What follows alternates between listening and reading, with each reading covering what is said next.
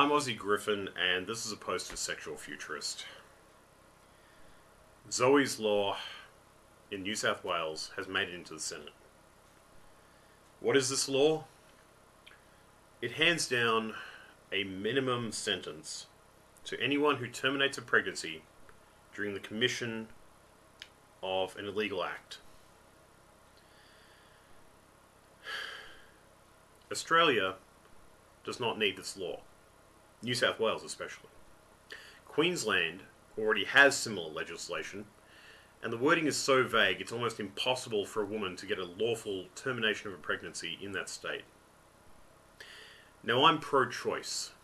Now that means I am pro-education, I am pro-contraception, and I am pro-anything that allows women to have control of their own bodies. And now we have this law so that two states with massive populations will be controlled as far as women's bodies go and their reproductive cycles.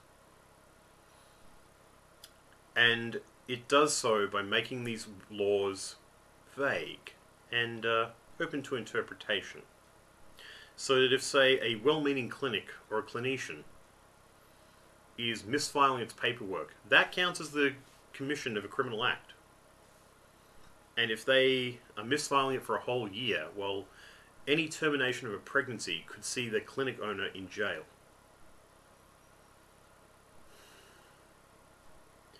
The extreme religious right, and they are very, very tiny here in Australia, have religious exemptions from voting. And yet they ply favours with politicians, campaign contributions from their well-paid members, personal greetings to even the Prime Minister of our country. And I, for one, am sick of it. If you have a problem with abortion, put forward an anti-abortion law in the face of the state-by-state, territory-by-territory ethics codes that have already been hashed out over painful decades of debate here in this country, and see where you go. However, these groups know that that won't work, because we've already had that debate. What they're trying to do is tell us that we've all been naughty children, and they know best.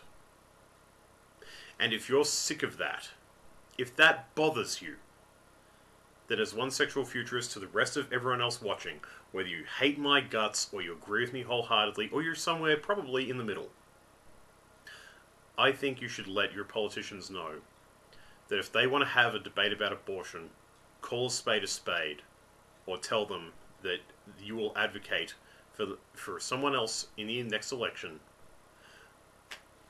who will support your causes.